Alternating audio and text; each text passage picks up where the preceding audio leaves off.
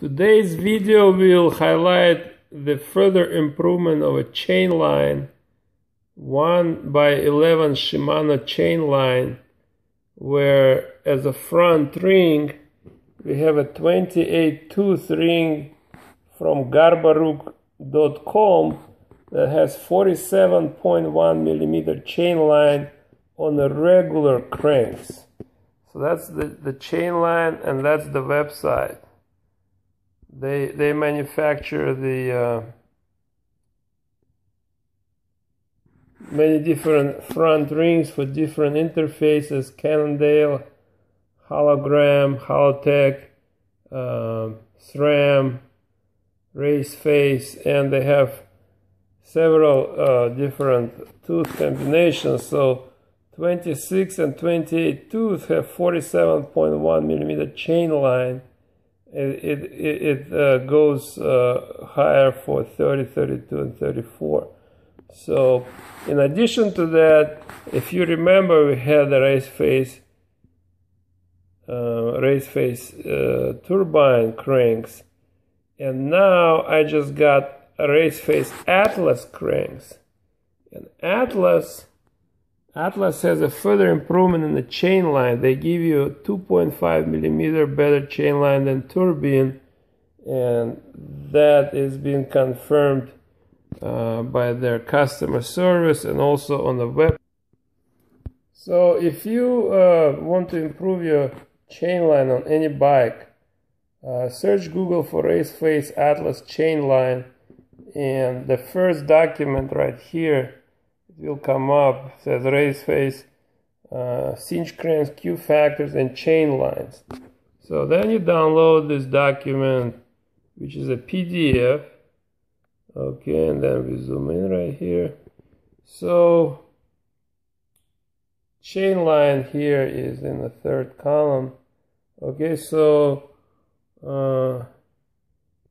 turbine, which I had before, 57.5. That's the best chain line, which was further improved by the garbaruk.com oval chain ring that gave you 47.1, right?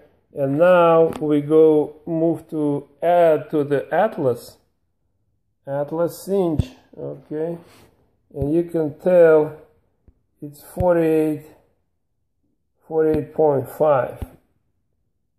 So in combination with the Garbaruk ring, I'm curious, that's gonna be probably almost 10 millimeter improvement. And right now we're gonna go down to the basement, install it, and see how it looks in real life. So this is turbine cinch. Okay, this is 28 tooth garbaruk.com ring with a 47.1 millimeter chain line. This is the Ukrainian website, and this is Shimano 1x11. So as you can tell, when we pedal backwards, the chain doesn't fall away. I mean, it does fall eventually, but you can do maybe half a turn and it doesn't fall, then starts falling off. The chain line is not ideal. See how it goes? You can tell, like, I guess from here you can tell that it's far from perfect, just like on any other bike. Basically these days the chain lines are bad. So the only way to improve it is either go expensive SRAM Eagle, but I like Shimano. So the only way to improve it is to move the front ring as far to the frame as possible. And here we're gonna measure it with the caliper.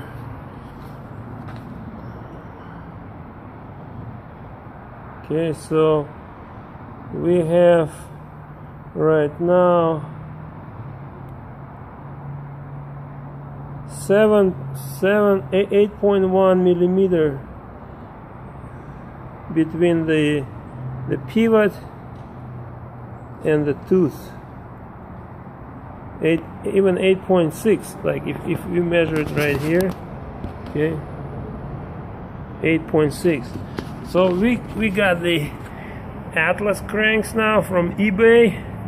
They're used, slightly used, but in really good shape. I mean, practically brand new. Little bit of rub here, that's about it. So we're gonna install it, and you remember it's 8.6. When I'm gonna mount the front ring on that and install it back, and then we'll see how it works. As it is right now, eventually it falls down, you see. So it's not as bad as it was before on the regular RaceFace 32. That one was major. Okay, so we installed Atlas cranks, 175 millimeters. Installed the ring, torque it down to 37 Newton meters as it says in the manual. Okay, now let's see. If you remember with the RaceFace turbines, which are here, we could only get maybe half a turn, maybe quarter turn without chain falling down from the largest 42 cog in the back. Now you gotta really try hard to rotate it maybe quicker so it falls down. This is very important when you're grinding uphill. You stop in some kind of rock garden somewhere, and then you're trying to get it going again. You're doing half a turn back and your chain falls down. So now